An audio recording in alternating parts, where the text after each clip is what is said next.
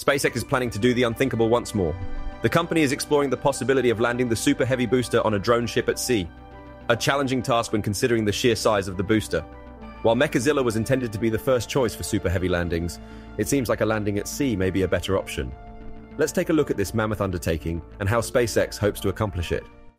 As the second orbital journey of Starship draws near, the enthusiasm among rocket enthusiasts is growing. Their curiosity extends beyond the immediate upgrades and developments of Starship to what will unfold once it reaches orbit. Particularly, there is keen interest in Super Heavy's capability to return for reuse. According to SpaceX's long-standing plan, Super Heavy is intended to be caught and returned to the launch pad. However, a substantial number still hold the belief that the safer and more efficient approach for SpaceX would be a sea landing on the Droneship, a method in which Falcon 9 has proven mastery.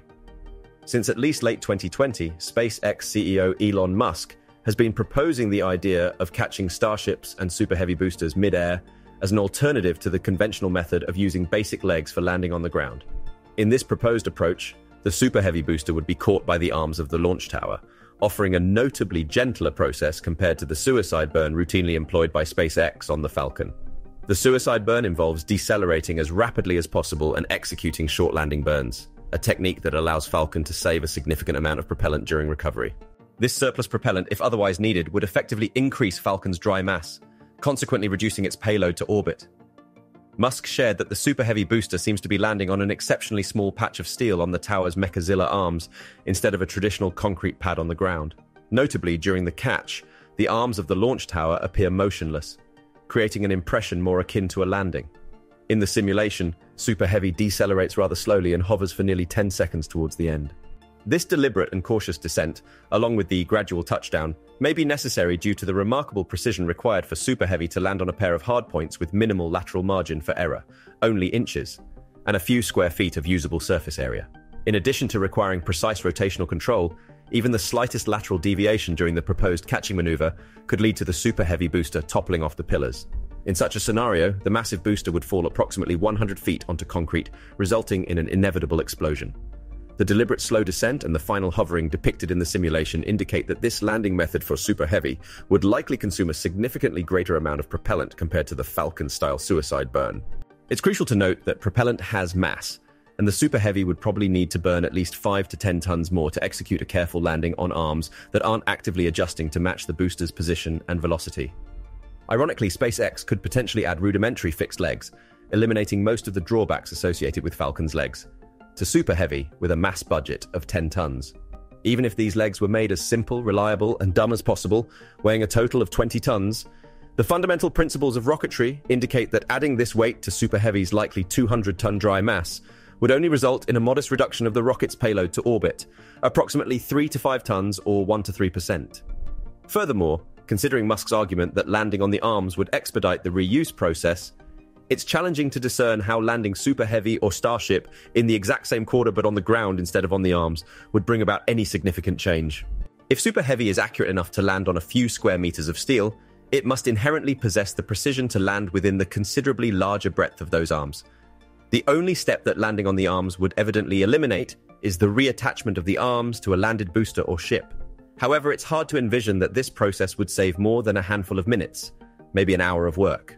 Simply put, while Starbase's launch tower arms will undoubtedly serve a purpose in swiftly lifting and stacking Super Heavy and Starship, it appears increasingly likely that these arms, as a landing platform, will at best be an inferior alternative to basic Falcon-style landings. More crucially, even if everything works flawlessly, and the arms successfully cooperate with boosters to catch them, allowing Super Heavy to avoid hovering and use a more efficient suicide burn, the apparent best-case scenario of all these efforts would result in marginally faster reuse, and perhaps a 5% increase in payload to orbit. At this juncture, many opinions suggest that SpaceX should reconsider a landing method for basic reuse that has been proven successful with Falcon 9, landing on a drone ship at sea. In fact, the possibility of SpaceX employing a drone ship for the landing of Super Heavy is indeed on the table. Approximately 3 years ago, SpaceX expressed interest in landing Super Heavy on a drone ship akin to the landing process for the Falcon 9 booster. At that time, this concept was referred to as marine recovery systems within the Starship program. In a conventional launch mission, the rocket's final stage carries as little fuel as possible by the time it detaches for efficiency. While this is accurate, Having excess fuel for the return journey would be a wasteful expenditure, considering not just the cost of the fuel itself, but also the fuel required to transport that additional fuel into space. The use of a barge in the ocean becomes an economic consideration, as it is more cost-effective to bring the rocket back on the ship than to fly it back with additional fuel. This approach allows for loading only the necessary amount of fuel required to deliver the payload, with the rocket then mostly free-falling and gliding for a powered landing on the barge. The economic implications of this strategy are substantial. If a rocket can be launched multiple times, reducing the launch cost from, say, $100 million to around $10 million per launch, it opens the door to a more accessible space industry. With the potential for even more launches, the cost could further decrease to as low as $1 million per launch. This significant cost reduction could democratize access to space-related technologies, enabling more businesses and individuals to benefit.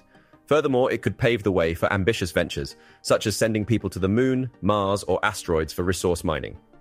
As costs continue to decrease, it becomes conceivable that, in the not-too-distant future, individuals might have the opportunity to purchase a ticket for a vacation on the Moon, or even contemplate the prospect of relocating to Mars. Additionally, the ability of a rocket to autonomously land on a small platform in the middle of the ocean is quite impressive. This approach offers a solution to the growing challenge of crowded land launch pads, providing a space-efficient alternative. While launching from a location where rockets could land on land might seem appealing, there are practical considerations. In the event of a mishap, certain parts of the world, largely deserts, may pose minimal risk if a rocket were to crash. However, these areas are often not as close to the equator as the coastal launch sites currently in use. Depending on when during the flight an issue occurs, debris could still fall outside the desert, and a significant factor is that if a rocket crashes in the ocean, there's a decent chance it can be recovered sufficiently intact for thorough study. In contrast, if a rocket were to crash on land, it would likely be shattered and scattered, making it challenging to assess what went wrong. Until rockets achieve a level of reliability comparable to airliners, launching over the ocean remains the more preferable and practical choice. This not only minimizes risks to populated areas, but also facilitates the recovery of debris for valuable insights into the root causes of any failure. Falcon 9's reliable landings on the Droneship rather than on land present a proven procedure that SpaceX could extend to their Super Heavy booster. However, like any method, it has its limitations. Landing and recovering giant rocket boosters at sea is inherently challenging, risky, and time-consuming. While sea landings can contribute to cost reduction, the savings are not substantial. Furthermore, this approach is not efficient in swiftly turning around the rocket for the next launch. SpaceX would require time to transport the booster back to the launch pad, thereby decreasing the turnaround frequency for Super Heavy. As SpaceX aims to establish a base on Mars and plans to launch hundreds of starships and possibly thousands of fuel-carrying ships into orbit over an extended period, Super Heavy needs to ensure readiness for the immediate launch of a new starship. However, as long as sea recovery costs remain below a few $1 million, there is potential for certain launch profiles to be simplified and occasionally made cheaper by opting for a sea-based booster landing. Moreover, if SpaceX has multiple prototypes of Super Heavy that can be launched consecutively, the time required for transporting and maintaining the booster back from the sea may not significantly impact SpaceX's launch rhythm. While this perspective is subjective, it undeniably adds an exciting dimension to the possibilities in SpaceX's endeavors. What do you think? Should SpaceX take a risk and use a drone ship for Falcon Heavy landings? Please share your thoughts in the comments below.